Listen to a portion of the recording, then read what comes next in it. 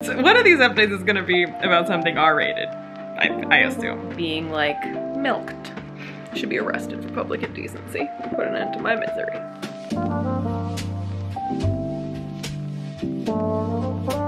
My good friend Mara over on Books Like Whoa, when she chose Morning Glory Milking Farm for Blades and Bodice Rippers Book Club, she made it known that she had the hope, if not expectation, that I would vlog my experience of reading it. So, Mara, this is for you. Today, I will be endeavoring to read all of Morning Glory Milking Farm. The length part is very doable as far as I can tell. I think it's a pretty short book. I'm not holding it up because I have it on Kindle. I don't have a physical copy of it. And yeah, today is the day. Here we go. I don't really have a plan for how to structure this vlog other than to read the book and to tell you my thoughts as they occur to me. I may do some footage of me live reacting, you know, my face, which has been known to express my feelings as I read on occasion. But yeah, that's the plan today. Me reading Morning Glory Milking Farm because Mara's making me.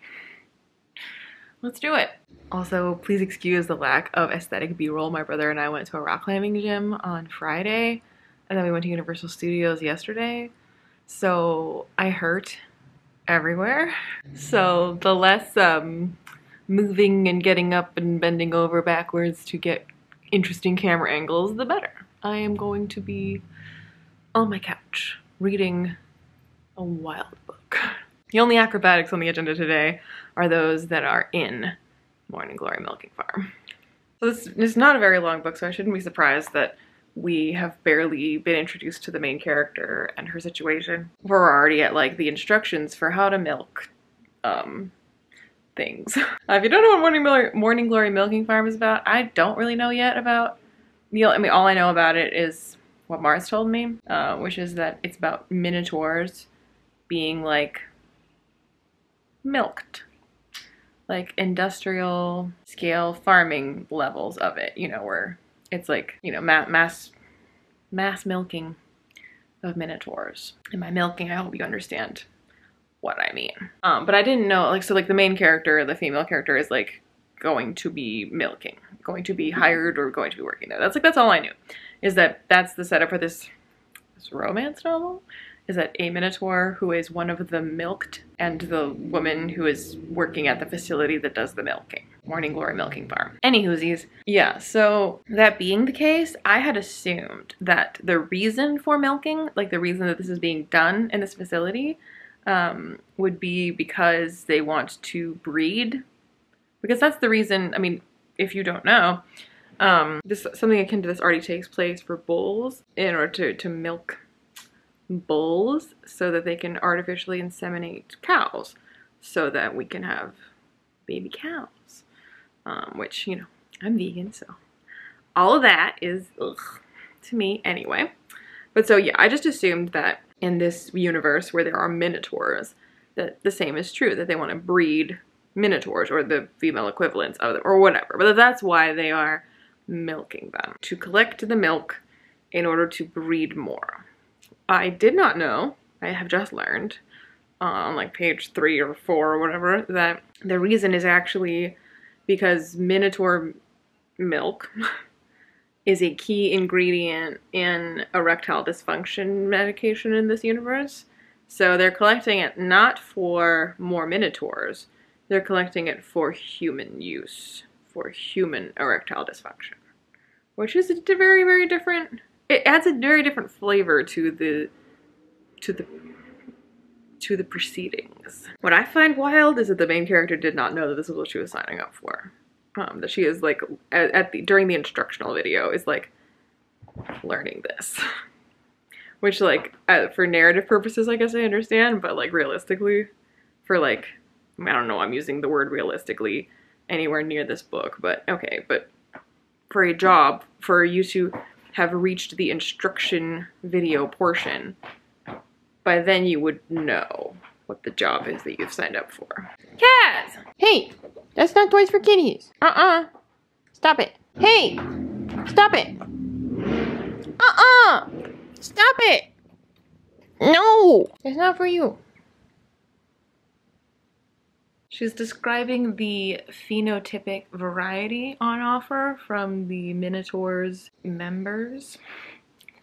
And so like some of them look like the coloring of their like hides, furness, and others are pinkish and reddish. But the particular word used to describe this hue is bubblegum pink. Not a thing that I ever would have thought to see associated.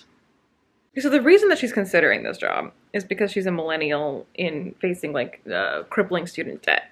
So she's like, this job promises to pay really well.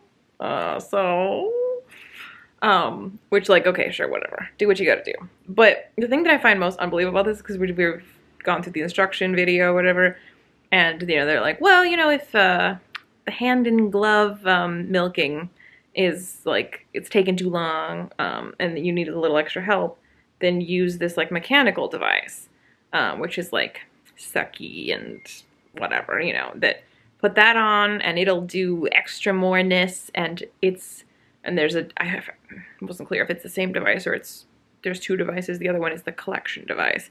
They're like, once we've reached peak milking situation, the device that will then be the receptacle for the milk. And the thing that I find like unbelievable about this is not that minotaurs exist or that their milk is useful for a pharmaceutical purpose. Fine. What I find unbelievable is that they would have humans, that they would have people that you have to pay a wage to do this. When nowadays, like I said, when this is done with bulls, you don't have people milking them. You don't even have people milking cows. For anyone who's laboring under the illusion that there is a dairy maid with a bucket who is like hand milking a cow and that's the stuff you're drinking, that's not the case. It's a machine that does it. So I just find it unlikely that this company, this pharmaceutical company, would hire people to be doing this instead of using a machine. Because the only reason you would have like concern about, you know, having a person do this or the experience of the milked would be if the milked are the customer. They are not, as far as I can tell. So, you know what I'm saying? Why is this like artisanal, bespoke milking? You know? It would just, and then the fact that like, if you were gonna tell me, well, they can't because there's no machine that can do it, like they can tell, and they can only do it if it's like flesh to flesh. Well, it's not flesh to flesh because they wear gloves.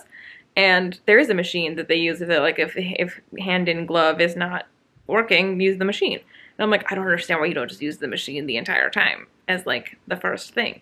You could have one person hook up all of them to a machine and then go back and collect everything. You know what I mean? Like, and then to say that this is a high-paying job, that's why she's considering doing this instead of being a barista, for example. I'm like, there's a reason you need a barista. A machine can't do that. Even though there are like coffee machines that like you can select your drink or whatever. But like, because people who go to Starbucks or something are like, I have this specific order with these specific combinations and measurements and requirements. So like at that point, to try to come up with a machine that can handle the minutia of those requests is more trouble than just hiring a person who can do that. So, but you know what I'm saying? Like, I think it takes more technical skill to be a barista than to be a milker. But that's going to be a more high-paying job, a job which I don't really believe would exist, assuming minotaurs did exist and that their milk could be used for these purposes. Like, buying all of that as realistic. I don't buy that you would pay at all to have somebody personally do this, let alone a high wage. So, the world building on this is falling apart for me. For a sec, I thought I got it wrong, that like, okay, so the minotaurs are paying for this service or whatever, and that's why their pleasure is important. That's why we would do it, you know, in a way that pleases them rather than just in the machine. But that's not the case. It's just the word being used incorrectly because they're talking about it as if they are a customer.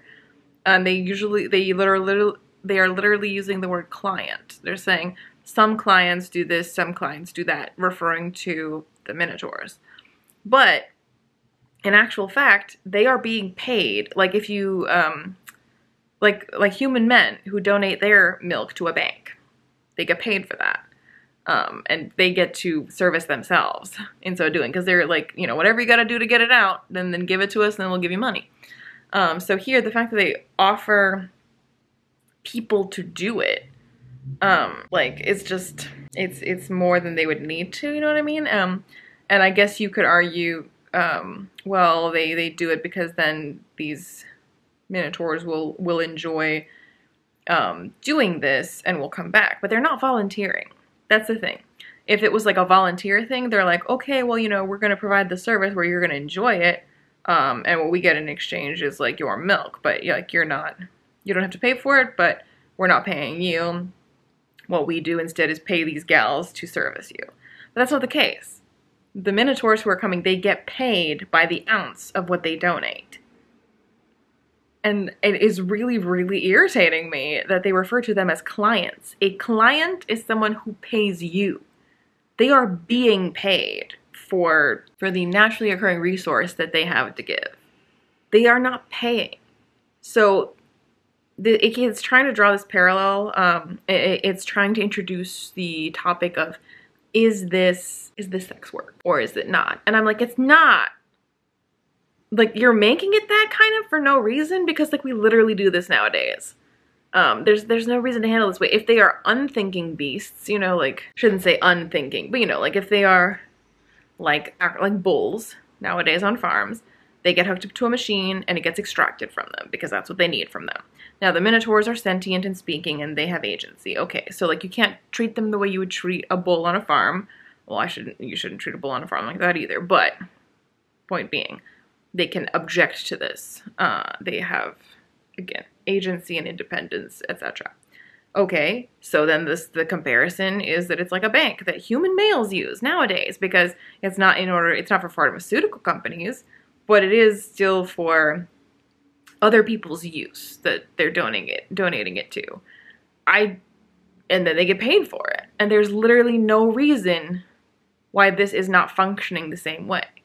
And I mean, the reason is so that we have this setup where like she's there and he's there and it's a romance novel. And then you get to ask the questions of like, is this sex work? But you don't, though, because the way you've set it up. If they'd made it where you volunteer and you don't pay them, maybe. But in that, I mean, like, then you're paying these gals to do this job.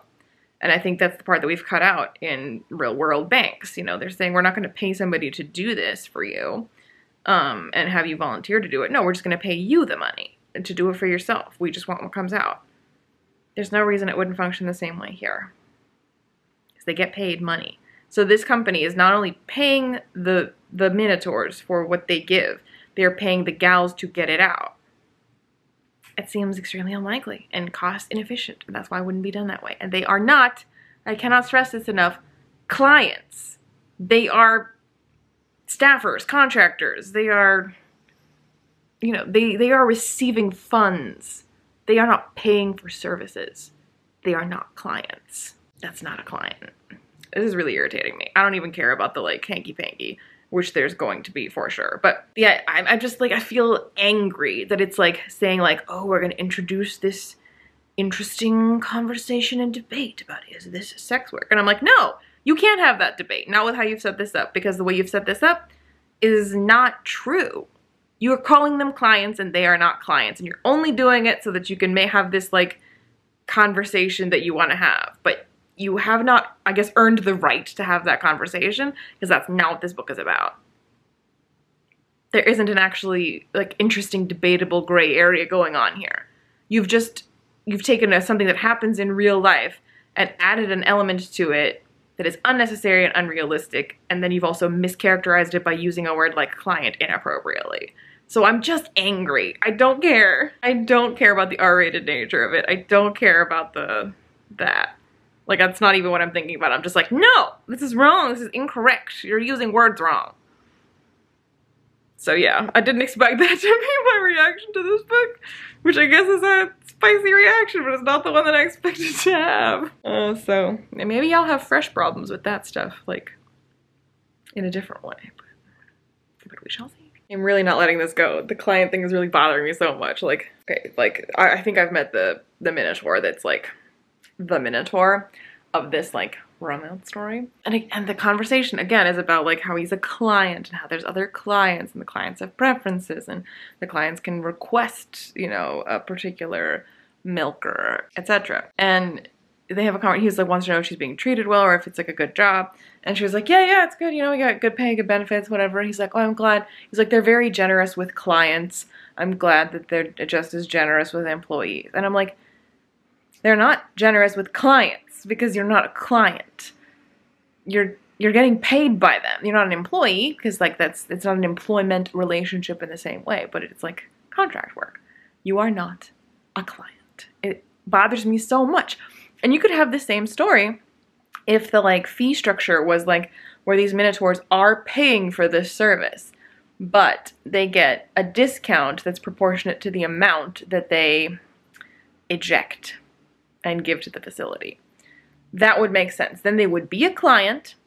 They would still be collecting it for science or whatever, but then it would make sense why these girls are hired instead of machines, because these people are paying for the service.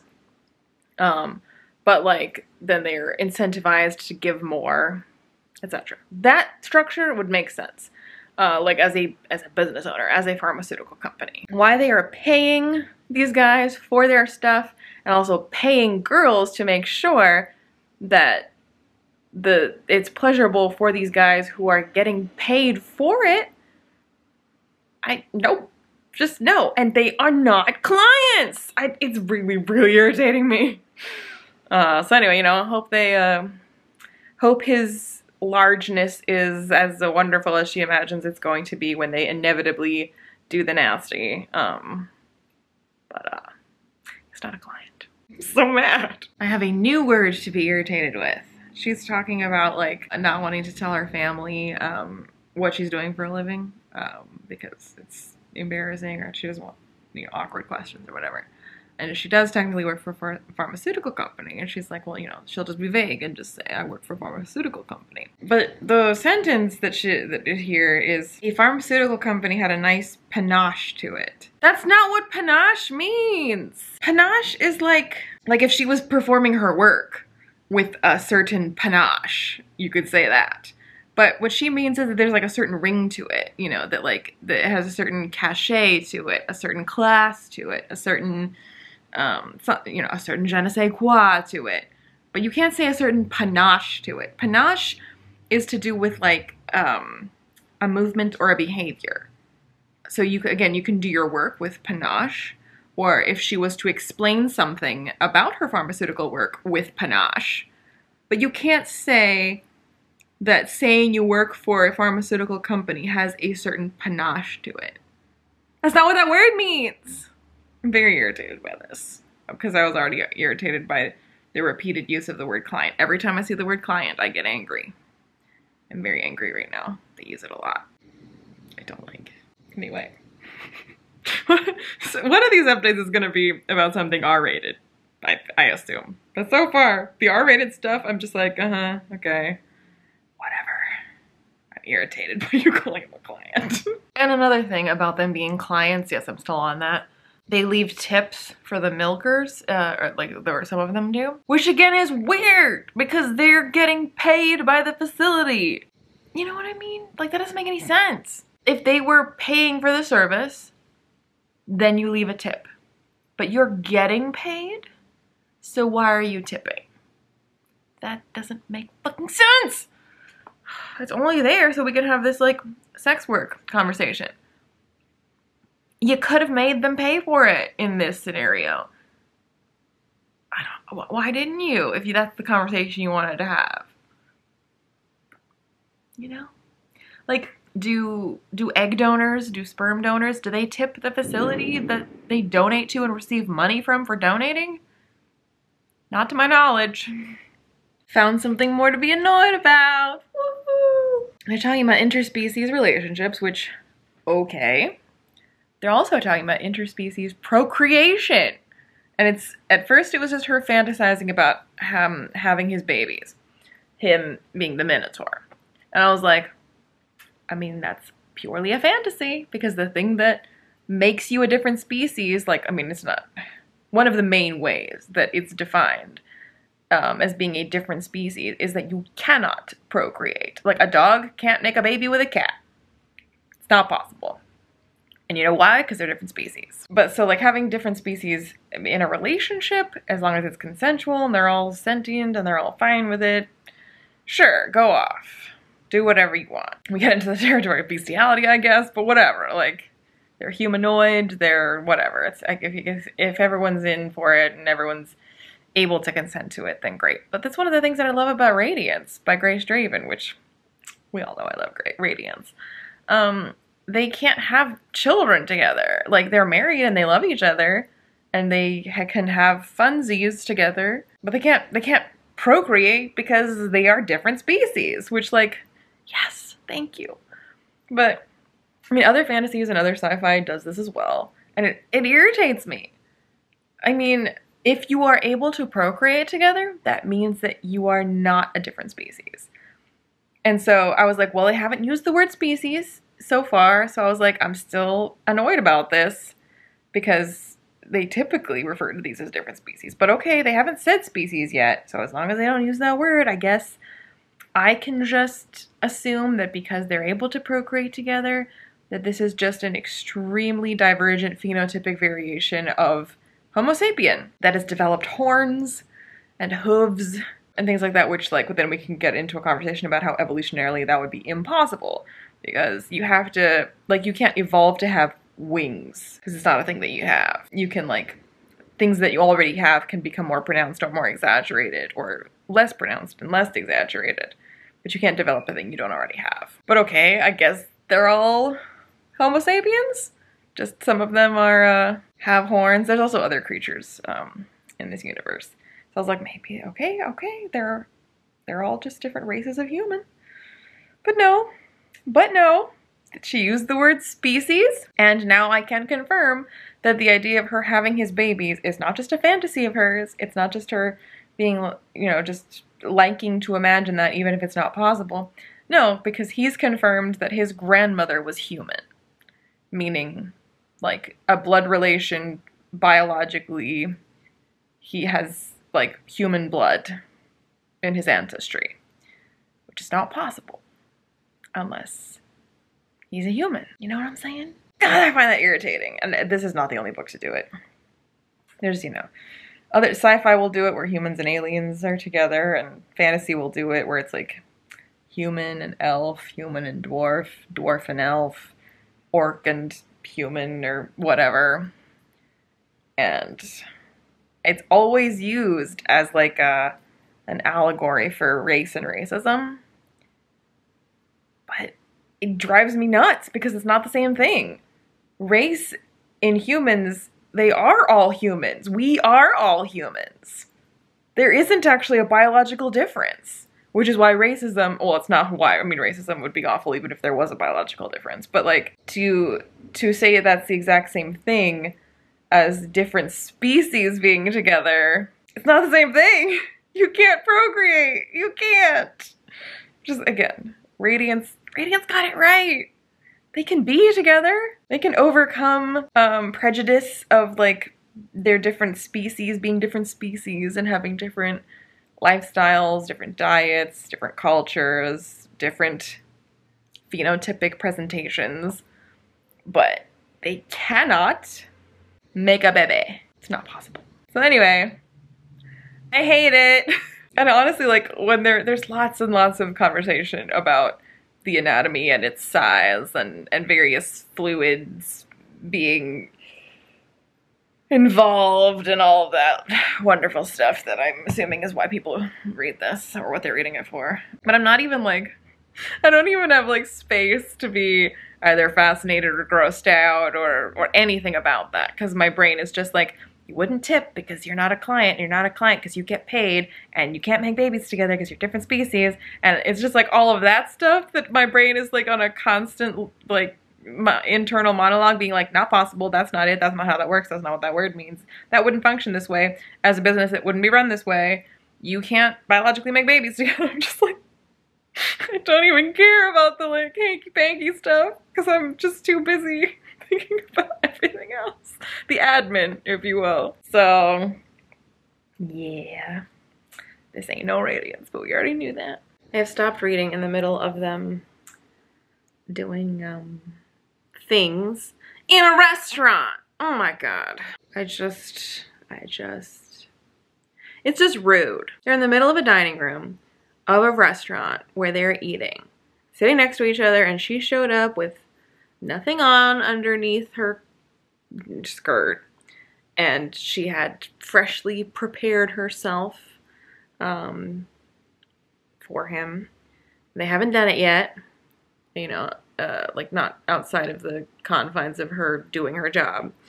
Because I don't know, I didn't tell you, they've started dating now, because of course they have. I mean, that was inevitable. But in the middle of a restaurant, he's like, with his hand, you know, doing for her what she has done for him this whole time, except she was getting paid to do it. In a restaurant, with people around, where they're dining, where there's other people dining. It's fucking rude. It's my understanding that the like prohibitedness of like getting it on in public or in public spaces or whatever, like the fact that like, you know, you shouldn't and that you could get in trouble is appealing to some folks. But it's just so fucking rude. Like in this book, you're living vicariously through the main female character, the milker. Her name is Violet. I haven't said their names. Her name is Violet. His name's Rourke. Great. But can you imagine if you were a diner at this restaurant and you looked over and the lovely Minotaur human couple who was having dinner a minute ago are now doing that next to you? Can you imagine? That's horrifying. And I definitely do not understand the appeal of like that in general, that like how that's a turn on to be doing it in public where like you could get caught. But even if I did, like the part of me that doesn't want to be that fucking rude to the diners in the room right now, to anyone who's going to dine at the table that you're currently at and going to occupy the seats that you're currently occupying and filthying, to the wait staff that have to look at you and deal with you, just to everyone, there's just like no call for this. And he's got money, go get a hotel room. You live nearby, go to your place. It's unacceptable behavior. I already don't like this. And this isn't the only, I mean, there's plenty of books that are like, you know, just, you know, a rom-com that is not minotaurs or anything, where they do stuff like this, you know, in a library or in a bathroom. But, I don't know, in a dining room of a restaurant where other people are dining is worse than the other two examples I just gave. The other two would also upset me, don't get me wrong. But where there's food involved and these are surfaces from which people will eat and surfaces on which people will sit while eating, and they are currently doing that next to you, like in a library, again, I don't like this. And like, say, well, someone think of the books, but presumably you've like gone to like a corner of the library where you're hidden from view because of all of the book stacks and bookshelves, like there's no one else there. You're like, someone could come around the corner at any minute, but like, no, there's no one else there. But in a restaurant, in a dining room, everyone can see you. I just don't understand. You should be arrested for public indecency and put an end to my misery. Anyway, I'm at 75% through the book, so not too much longer to suffer. Again, still the same scene. I just he's finished her off with his hand in the restaurant, and so she's, you know, yeah, it's been achieved. And so she watched him through heavy-lidded eyes withdraw his hand and suck his fingers clean, as calm and collected as he ever was, just as the server reappeared to refill the water glasses. Like, if anyone deserves a tip in this book, it's the waiter at this fucking restaurant. 'Cause fuck you! Fuck you! Oh my god, what's wrong with you? Stop it! Stop it! Get a room.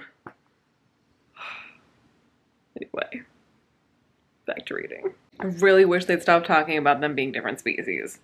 I was just thinking about this in Lord of the Rings. It could just be because they didn't really talk about species. We knew what species were before Lord of the Rings. Anyway, he talks about the races of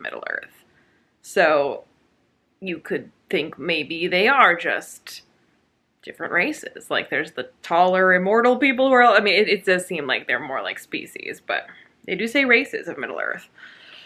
So whatever. Anyway, anyway, doesn't matter. So again, like this is not how species work. This is not how evolution works. It's not how this works. But okay, you're saying, okay, it's a fantasy, so it is what it is, and just go with it because it's a fantasy. But then it's specifically going out of its way. She's talking to her neighbor who's an elf, and that elf is dating an orc. And they're talking about, she was complaining about like some bigot being like, well, you better not get pregnant because you'd never be able to carry an orc, because she's like a petite little elf and he's a big orc, and that his big orc child, you know, would like break her or whatever. And I'm like, I mean, that would be legitimately a concern. Like, it's not her place to say that, this bigoted stranger in the grocery store. But I mean, well, in the first place, this would not be a concern because you're different species, so there would be no orc child in the elf's body, period. But let's say that was possible. That would be a concern. And it's not her place to say that. But it says, oh yeah, so then Violet is asking her elf neighbor, okay, but low-key though, like, how does he like fit in you? Because you're like tiny. And then we're treated to this. She listened with an open mouth as the elf explained her species' diminishing population and the evolutionary changes that had happened as they mated more and more with other species, which you can't do. They definitely don't teach us that in school though. They want us making elvish babies with other elves, which is the crux of why most of us are on anxiety medication. It doesn't work for me when you make species an allegory for races, because they're not the same thing. And if you make it about love and about how they can love each other and about how they can have a sexual relationship with each other and about how they can be romantically involved with each other, sure, for sure. Many human relationships, it's not possible for that couple to procreate. And there's nothing wrong with that. That does not mean that's an invalid relationship. So again, a human and a minotaur. And I don't personally get the appeal of that fantasy, but sure, a human and a minotaur, an elf and an orc, a human and an orc, an elf and a minotaur, whatever. You know, do the nasty, get married, live your life. But you are different species.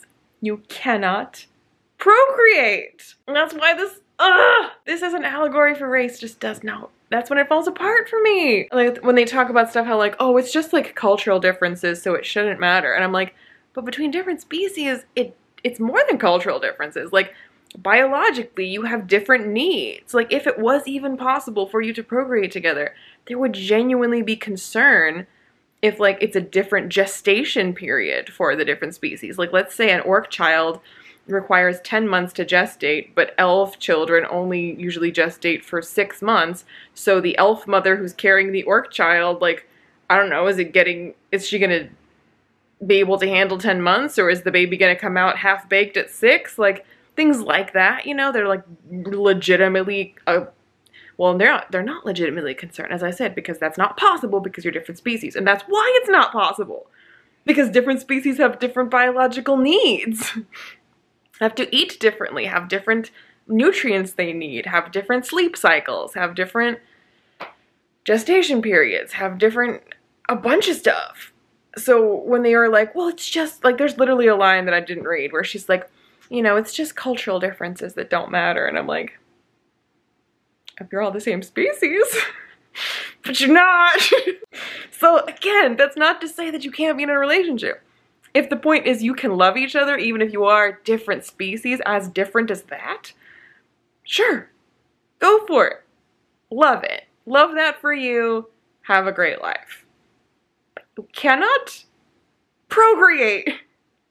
Okay, I have like very little of this book left and I need to finish it, so see you in a minute. Okay, so I finished the book and I hated it for all of the aforementioned reasons. Like, I basically, like, if this kink isn't for you, I really don't see how you could possibly get anything else out of this. And there's just so many problems with this setup, which, like, I get is not the point of this type of book, but they're pretty fixable problems, you know?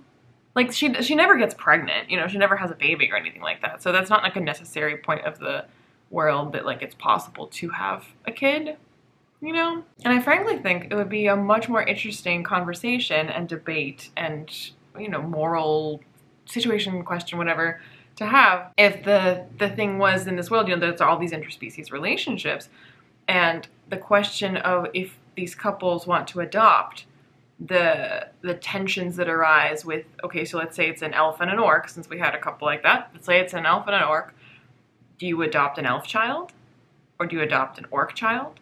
Do you adopt one of each? Do you adopt a human child? Because it's neither of you, and then that's like, you know, fair? Like, if that was the type of thing people were like talking about and is an issue that people have to figure out in this world where there's all these interspecies relationships, now that would be an interesting conversation. And it would break this whole they are different species. And you'd be like, okay, like you have this relationship, but then, like, because that's a, if we are doing the races allegory thing, which is like what they always do, and there's no exception, it's a races allegory, which is just like, it's wrong, and not morally wrong, but you know, like that's just not how that works. And it's also a really lazy and boring thing to do with it, versus what I just said, which is just so much more interesting. You know, my ideas are better. But you know what I mean? Like, that's a more unique problem to present than just making it the same copy paste of like racist problems, but just like swap out the names for fantasy species. Like, that's lazy. Instead of thinking, okay, what would be actual problems that might arise? Like new kinds of bigotry, new kinds of division that would result from these species situations. But then to continue the race allegory in a way that still works is when we're talking about cultural differences, when you have interracial marriages or marriages between two strong cultural heritages and traditions, then it's that conversation of like when you're raising your kids, that you have, when you have kids, which you are able to have because you're both humans, like, are you raising the kid in both traditions? Are you raising the kid in neither tradition? Are you picking a tradition, one over the other? You know, what do you do? And then, like, kids will feel like they are often have, like, part of two worlds, fit in neither camp. Like, those are, like, real things that people talk about and have to deal with. And that would be an interesting thing that would be happening if, again, like an elf and an orc adopted. Let's say they chose to go with, we're going to adopt one of each. We're going to adopt an elf kid and an orc kid. And then to have those kids, you know, grow up and be like, well, we're siblings, but we're not the same. And as we're growing up, you know, like would have different aging, you know, like maybe orcs, you know, age faster than elves. So then like that kid grows faster and progresses faster through school, but they are siblings in the same household. And if there's like, you know, species identity celebrations in schools, like, well, your family is mixed species, so are you celebrating both? You are an elf, but like your brother's an orc, your dad's an orc. So do you celebrate the orc traditions? Do you identify with those, even though you are an elf? Like, you could still have those conversations, and those would be pretty good to have. And they wouldn't mess with the whole, you're a different species, so you can't procreate thing, which irritates me so much. Apparently it doesn't irritate anyone else, because these stories keep doing it. But yeah, anyway, so back to this book. Yeah, there's just like nothing to the story, because the only thing other than the kink that's there is this like lazy nod at an attempt to have a conversation about sex work, and I covered why this is not the conversation you think you're having because of how you've set it up. And two, like the racial allegory, which also doesn't work because they're different species, and the way you've set it up is not how that works. And you've done a really lazy copy paste where you've not actually said anything new or interesting or brought a new tone to that conversation by making it fantasy species or anything. It's very, very lazy. So reading it, I'm like, if I'm not into this kink, which I'm not, there's nothing else for me to be interested in here. There's nothing else. There isn't, like, they are not themselves, the characters, Rourke and Violet, they are not interesting or deep thinking or amusing or fascinating individuals. Like, there's montages of like, and we got to know each other, and we really got to know each other, and we didn't immediately jump into bed with each other, and that's how we know that we work, because like, we like each other as people. And I'm like, okay, but you only showed me the jumping into the bed parts. So like, I'm happy for you that you guys love each other as people, but like, I couldn't enjoy that part of the story either, because there wasn't anything about that in the story. It was just about you guys being hot for each other, which again, I'm happy for you. I'm happy for you, the Minotaur and the human, and I'm happy for you if that's your kink and you enjoy it.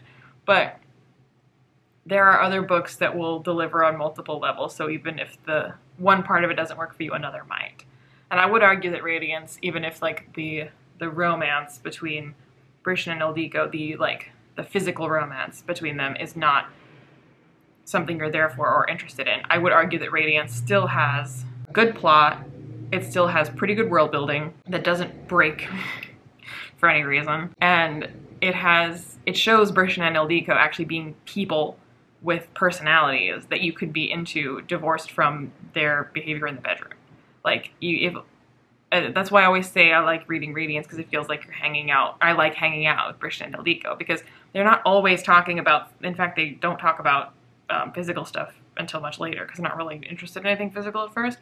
Then they genuinely do get to know each other as people, and so you, the reader, get to know them as people, and you get to know the differences of their cultures, as well as the differences in their species, because they are two different species. And that's an even bigger hurdle, because in addition to, okay, you know, in your nation, these are the traditions you have, these are the foods you have, this is how you dress, this is what you believe. In addition to that, you physically function differently, and like getting used to all those differences and negotiating those differences when you're just living together, let alone the bedroom. Like, that's all actually done quite well in Radiance. So even if you were not into the bedroom stuff, there is other stuff for you to enjoy. In this book, if you're not into the kink, I don't think there's anything else. There's nothing, no character work for you to latch onto, no interesting conversation, no interesting world building. It's all like paint by number cardboard cutout stuff there to prop up the situation in order to have the kink be possible. Which again, like, if that's what you're into and that's your kink, then I'm really happy you have this book and I'm happy you can enjoy it.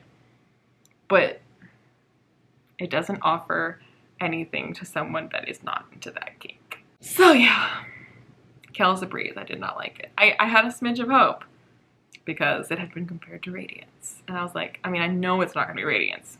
But to be clear, I did not go into this going, well, I expect Radiance, and if it's anything less than Radiance, then it'll be, I mean, nothing's ever gonna be Radiance.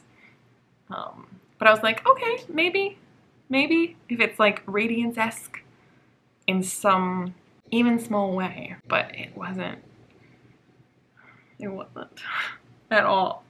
Because even if it was like exactly the way that it is right now, with the same world building, the same problems I have with the species thing, the same kink, but we actually did get a feel for them as people more, where like their personalities, they would have interesting conversations outside of the physical, then I could have something, you know, that I'd be like, well, this is not my kink, and there's a lot of problems with the world building, but you know, like, I enjoyed like them as characters, and I enjoyed watching the development of their relationship, even if like I'm not into the, you know, the hanky-panky part of it. But there wasn't anything outside of the hanky-panky part. I'm told that there is. And again, I'm very happy for the couple that off screen they had things to talk about and they got along. I'm very happy for them. I did not get to see it. I did not get to be a part of that or know anything about it, but I'm really happy for them that occurred. Wish I could have seen it. So yeah, I hated it. But better luck next time, yeah? Better luck next time. What did you think of it, Kaz? Did you like Morning Glory Milking Farm? You napped through all of it. Did you have a good nap? I think that'll about do it. I've read it. I have nothing further to say. I wish I'd liked it better, but I'm not surprised. No one is surprised that I didn't like it.